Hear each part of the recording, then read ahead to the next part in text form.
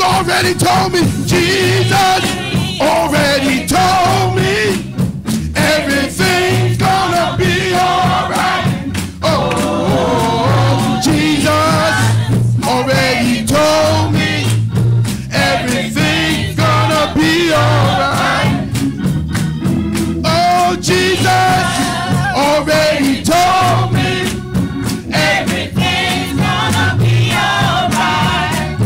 Be alright. Be alright. Be alright. The Holy Ghost has confirmed it. Everything's gonna be alright. Oh, the Holy Ghost confirmed it. Everything's gonna be alright. Oh, the Holy Ghost confirmed it. Everything's gonna be alright. Be alright. Be alright. Be alright. Put some hands together. I got a feeling everything's gonna be alright. Oh, I got a feeling everything's gonna be alright. I've got a feeling everything's gonna be alright. Be alright. Be alright. Be alright.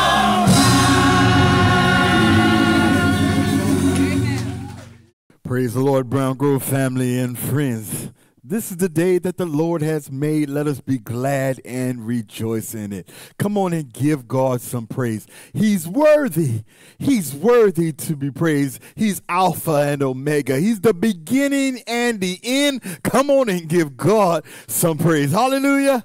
Hallelujah. Turn to somebody and tell him you love him. Hallelujah. God is good and he's worthy to be praised. Reading from St. John, the 3rd chapter. The 16th verse, it says, "For God so loved the world, that he gave his only begotten Son, that whosoever believeth in him should not perish, but have everlasting life. For God sent not his Son into the world to condemn the world, but that the world through him might be saved. He that believeth on him is not condemned, but he that believeth not is condemned already, because he hath not believed in the name of the only begotten Son of God. And this is the condemnation, that light is come into the world, and men love darkness rather than light, because their deeds were evil. For everyone that doeth evil hateth the light, neither cometh to the light, lest his deeds should be reproved. But he that doeth truth cometh to the light, that his deeds may be made manifest, that they are wrought in God." I have read St. John, the 3rd chapter, the 16th through the 21st verse. Let us pray. Oh God, we thank you for this day. We thank you for this time, oh God. We thank you for your goodness, your mercy, and your grace. We thank you for your Son, Jesus, who gave his life so that we might have right to the tree of life. Now, God, I ask right now that you give us what we stand in need of right now, oh God. And yes, we need to hear a word from you. God, I ask right now, oh God, that if there's anyone that don't know you, that this will be the moment and time that they will give their heart and life to Jesus Christ, that they will cry out, "What must I do to be saved?" And we will be ready to say, "Believe on the Lord Jesus Christ, and today you and your house shall be saved." God, we thank you. We thank you for the sun rising and for the sun setting. We thank you that you touched us this morning and you woke us up and you sent us on our way in our right mind. God, we thank you. We thank you. If we had 1,000 tongues, we couldn't thank you enough. You are worthy to be praised. And most of all, we thank you for your Son, Jesus, who gave his life on Golgotha's hill for all humanity. God, we thank you. that we now can have a right relationship with God. And yes, call heaven our home. God, I thank you for what you have done. I'm thanking you for what you're about to do. And yes, I still have great expectation for the future. In Jesus' name I pray. Amen, amen, amen. Come on and give God some praise.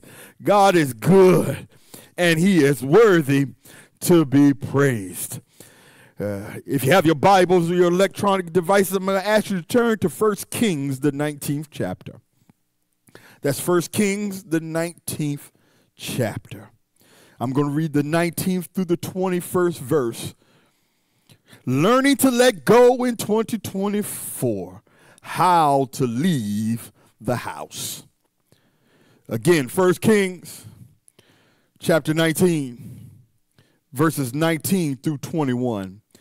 And it reads, So he departed thence and found Elisha, the son of Saraphat, who was plowing with 12 yoke of oxen before him. And he with the 12th, and Elijah passed by and cast his mantle upon him. And he left the oxen and ran after Elijah and said, Let me, I pray thee, kiss my father and my mother, and then I will follow thee. And he said unto him, Go back again, for what have I done to thee? And he returned back from him and took a yoke of oxen and slew them, and boiled their flesh with the instruments of the oxen, and gave unto the people, and they did eat.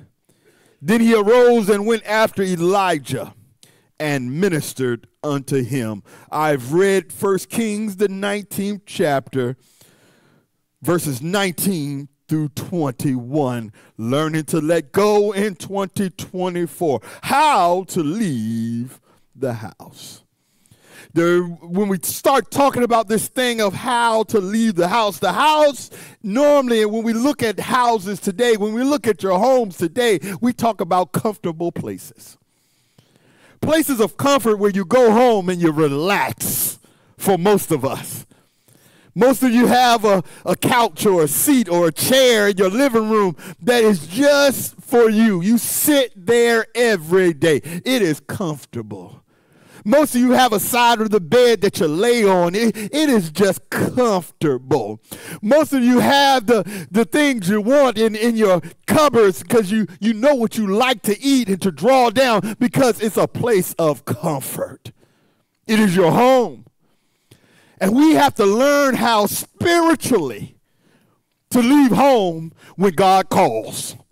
So here we find the example of the prophet Elisha. His father is Saraphat. He is a prosperous landowner. So again, Elisha had everything you could imagine. He had wealth in that day, which means land. Land is where you could grow your crop and you could feed your family. So he was considered probably to be wealthy. So Elisha had everything that he could want from this world.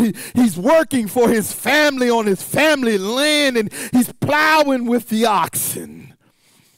And here comes Elijah.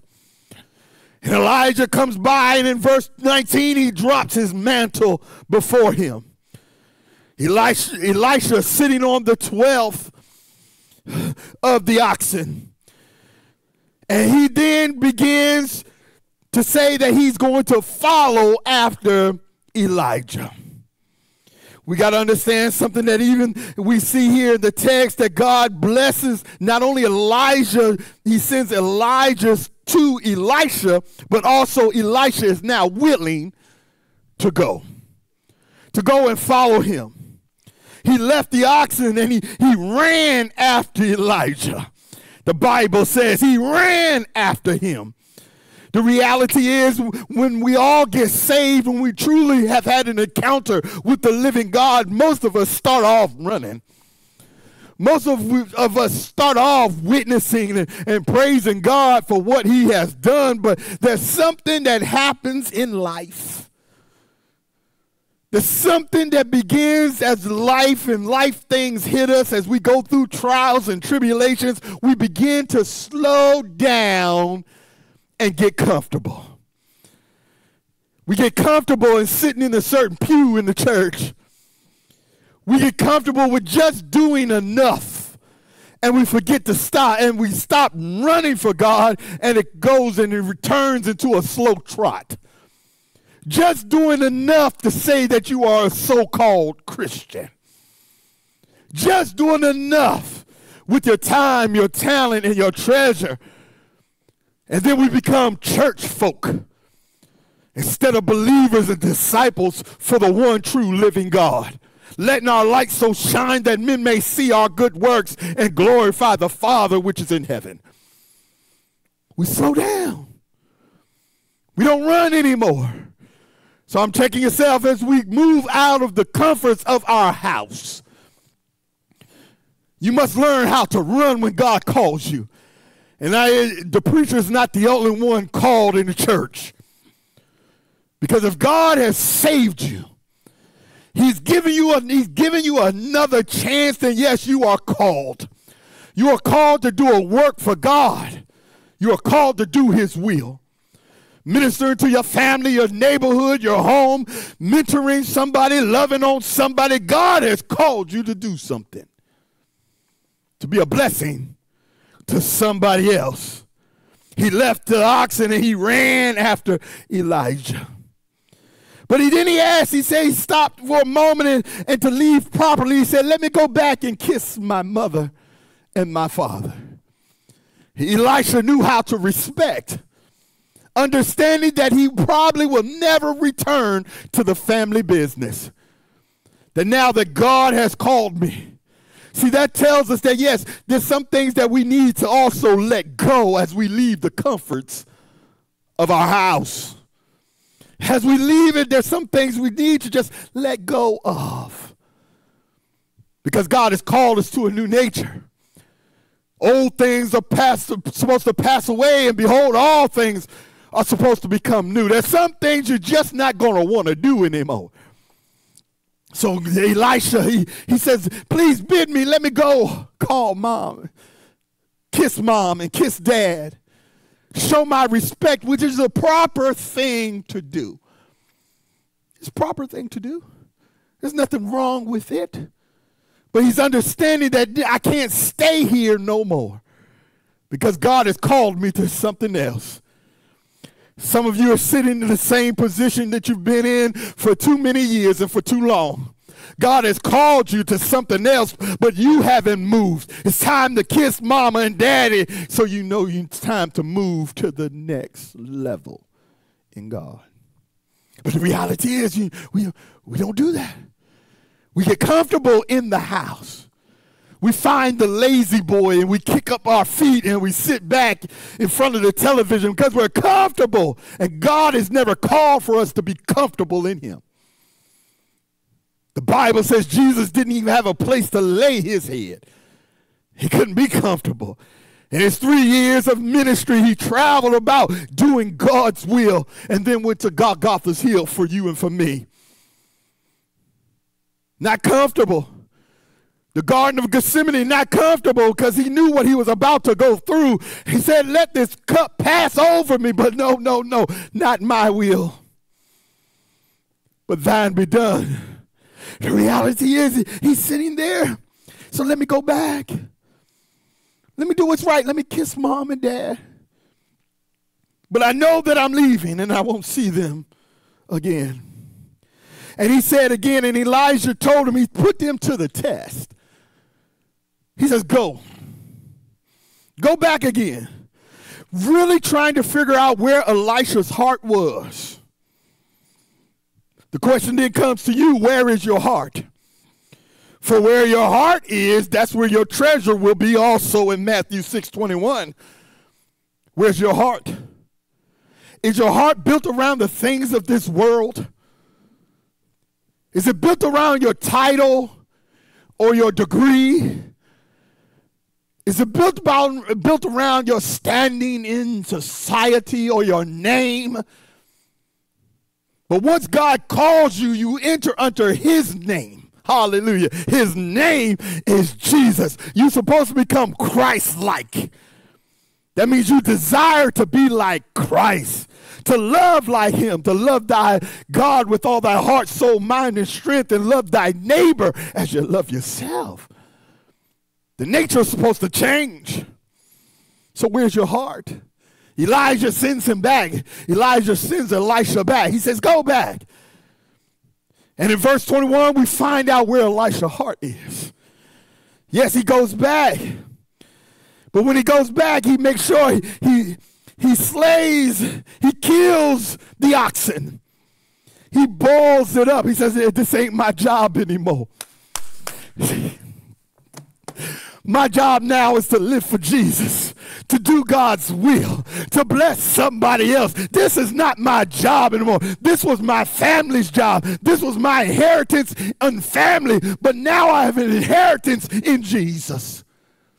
No longer will I till this tough ground. Hallelujah. God has given me a new ground to be a blessing for the people of Israel. And for over 60 years, he was a prophet in Israel. He did over 32 miracles for the people of Israel. God had blessed him. That's over. He burns. He kills the oxen. He boils it. And then he blesses somebody else. Hallelujah. Where your heart is, we see it right here. He blesses those that had worked with him. Say, come eat. Hallelujah. Come eat. God has called us all to serve, to do his will, to bless somebody else in time, talent, and treasure. That's what God has called us to do. That's why we come together as a church, to bind our resources together and use our talents to be a blessing to this community right here in on Ash Cake Road, right here in Ashland. God has called us to do that, to bless those that don't have, because that's where our heart is.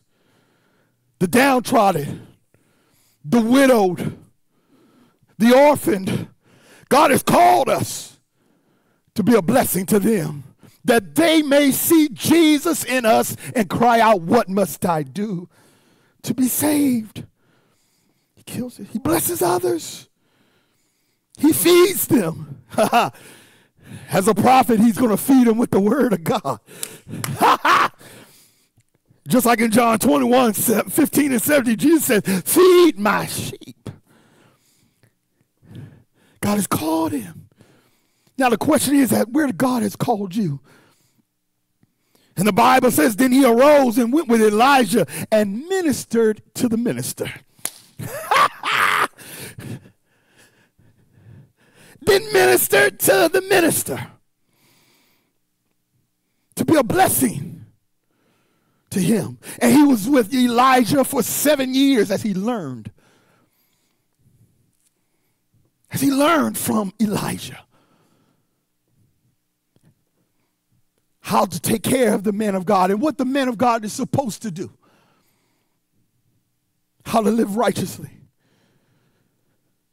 How to do God's will. How to keep God first. So it wasn't instant that he just took over. I know we live in an instant society. And everybody wants to be the boss right away. But no, you need to learn too. That's why the Bible says, study to show yourself approved unto God, a workman not need to be ashamed, but rightly dividing the word of truth. You got to go and study. Called preparation. Learning to let go in 2024. You got to get out of the house. And many of us have built a house of comfort in our life. You only do what's comfortable for you. And God's calling you to come out your comfort zone. He's called you for that purpose, not to be comfortable, but to do his will, to step out on faith and see God work. And when we do that, God will bless you, and I'm not talking about money. I ain't talking about earthly things, but God will bless you. He will use you for his glory, that people will be saved, delivered, and set free. But you got to step out of your house of comfort. You got to leave home. And here Elisha gives us a template of how to leave home. Learning to let go in 2024. My friend, I'm pleading with you. I'm challenging you today. This is a challenging message because many of us have built houses, safe places. And in the olden days, there weren't as many safe places. And what I mean by that, because if you go back about 30, 40 years, even in our very own nation, there was nothing for grandma to come out the house and say, y'all ain't going to make all that noise on my street or in front of my house. And she was respected in the community for it. Everyone loved her because she was straight and she understood that, hey, you don't need to act like this. Because she did it also in love. She knew all the kids' names. Called your house before you got home to get you in trouble with your mama or your daddy. But you needed it. She was doing it in love. She was protecting the community. And unfortunately, today, we get so comfortable in our house, we don't want to say nothing to nobody about Jesus. Nothing. We'll see anything going on, but we won't step in. And I understand about being careful. I get it. Being safe and protected. I get it. But what happens to the scripture? Greater is he that is in me than he that is in the world. If you go do it in love and bless somebody else, then God says he'll protect you. For Christ I live, for Christ I die. I'm challenging you today. You got to remove yourself from this comfort that you've created for yourself in your home, in your house, because it's comfortable. And today, more than ever in 2024, people need to see the Christ in you. And you can't sit behind your closed doors. We can't sit here in this church and demonstrate Jesus. We got to go out into the highways and byways and compel them to come in. And how do we do that? Not just with our verbal, not just with our talk, but with our walk. That they see Jesus in us and make a change in their life. I'm challenging you today. This is a challenging message for the church. But I can't leave it there. There may be one under the sound of my voice that don't know this Jesus that I'm talking about, the one that loved you before you loved yourself. Hallelujah. The one who gave his life, and he's the only one who gave his life for you. I know we say police officers. I know we say soldiers and we say firemen. And, oh, they gave their life. No, they did not. And let me put it in the proper context. Yes, we honor them in what they did. We honor them. But they didn't give it because guess what? They didn't have the power to control their circumstances. They didn't have the power to stop the bullet or stop the war or stop the fire. Jesus had the power to stop it and laid it down. He laid down his life for you and for me. He loved me and he loved you that much. My friend, if you want to know my best friend today, I love to introduce you to him. His name, his name is Jesus. And there's two things that you must do. First, you must recognize your condition. You are a sinner and you need a Savior. His name is Jesus. You were born into sin. He took your place so that you could have a right in relationship with God. So the first thing, you must recognize your condition and ask him to forgive you of your sins. He says he's faithful and just to forgive you of your sins and cleanse you from all unrighteousness. He will do it if you ask. Sincerely ask.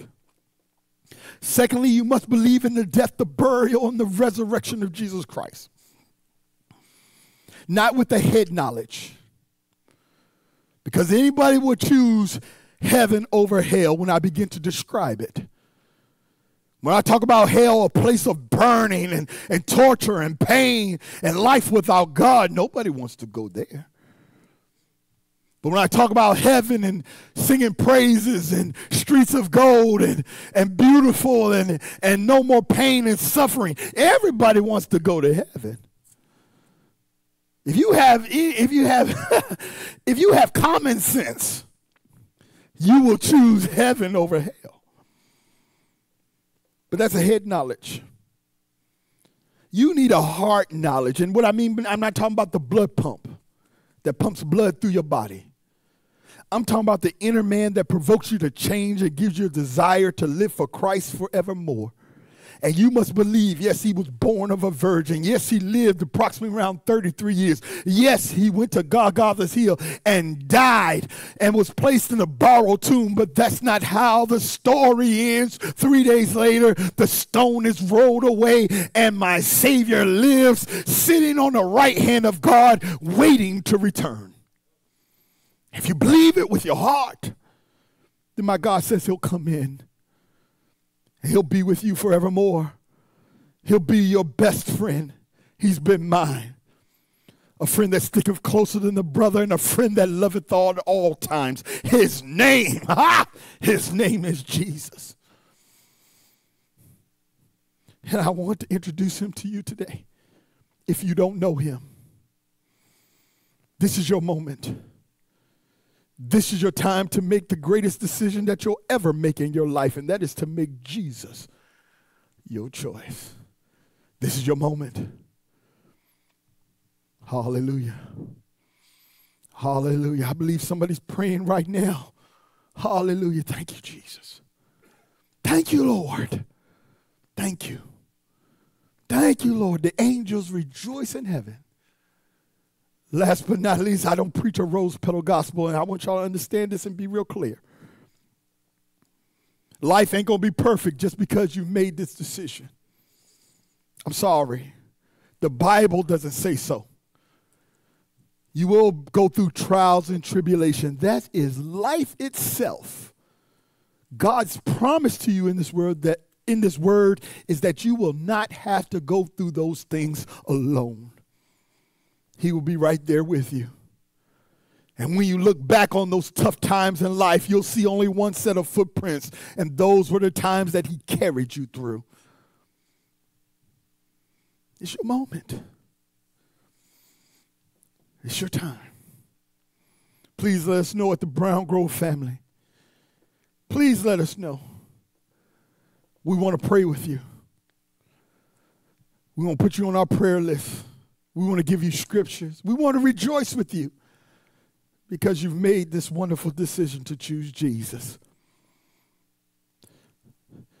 But we will send you to any Bible-believing church because this is not about church membership. This is about your relationship with the living God. So we'll send you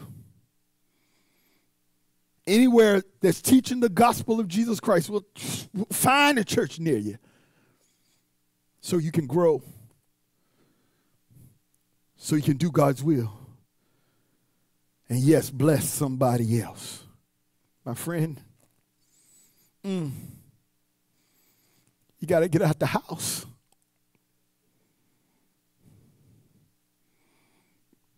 Your place of comfort. And you got to move. Because God has dropped the mantle at your feet. In 2024, there is somebody God has called you to be a blessing to. Thank you, Jesus. I thank you, Lord, for all that you have done. I thank you for your word. Your word says that it will not return void, but it will find its lodging place. Touch right now, God. Touch our hearts. That God, as you've called us, that we will continue to move to do your will. Because yes, we do want to hear those words. Well done, thy good and faithful servant. God, I thank you for what you've done. I thank you for what you're doing right now. I thank you for just being God all by yourself. You're worthy to be praised. And yes, God, in 2024, that all that's going on around us, I still have great expectation. You know why? Because you live and you sit on the throne. And when the appointed time comes, you will return. God, I thank you. I praise you. I love you. In Jesus' name I pray.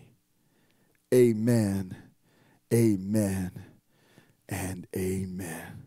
I love you, Brown Grove. I love you, family. I love you, friends. Now go and bless somebody else, because my Savior, he lives. Hallelujah. Hallelujah. Hallelujah. My Savior, he lives.